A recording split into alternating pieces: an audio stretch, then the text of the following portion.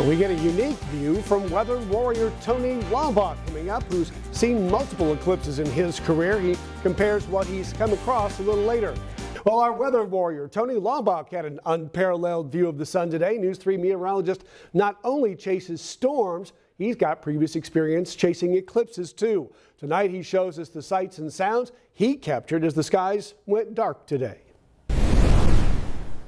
A total solar eclipse. This will be one of the coolest events that I ever see in my lifetime, and one of the few events where I'm actually hoping for clear skies.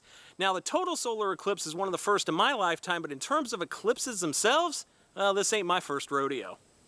I have been fortunate to see a couple of eclipses in my lifetime, both of them called annular eclipses, meaning that light from the sun remains visible as a bright ring around the moon, as opposed to a total eclipse, which the whole sun is being blocked. My first annular eclipse was on May 10th, 1994, when I was in middle school back in Circleville, Ohio. My school yearbook shows my class, and me, using paper to view the shadow on the ground.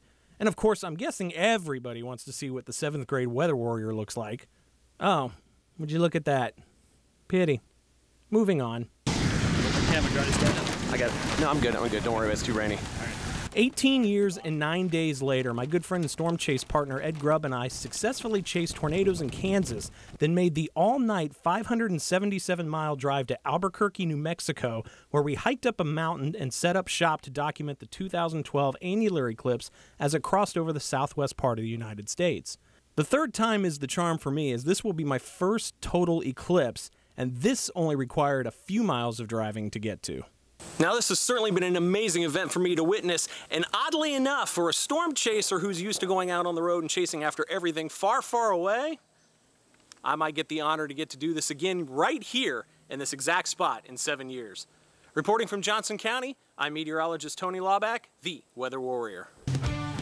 And our weather warrior Tony Laubach chased the eclipse in Johnson County. Take a look at these great views of the eclipse he captured there. Tony described them as pristine.